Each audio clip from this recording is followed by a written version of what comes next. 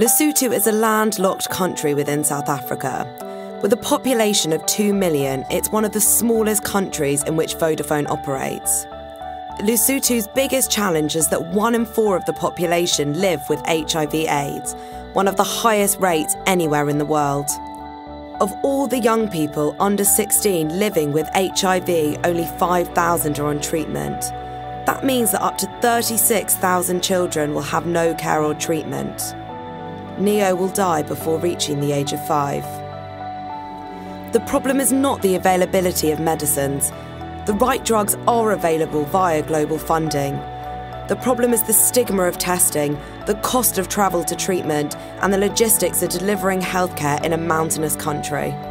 The Vodafone Foundation, with Vodacom Lesotho, have launched an initial appeal for $8 million to raise funds to address this problem and provide our technology to support in 3 simple ways.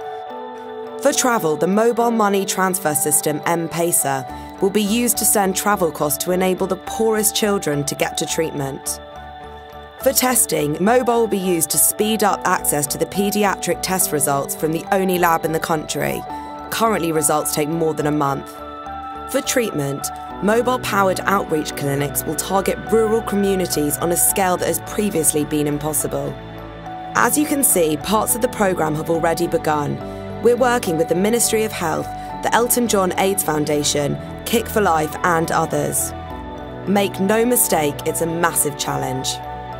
We believe that through your generosity, our partners and the technology at our disposal, we can, through highly targeted interventions, get a generation of young people onto treatment. Thank you for watching and thank you for your support.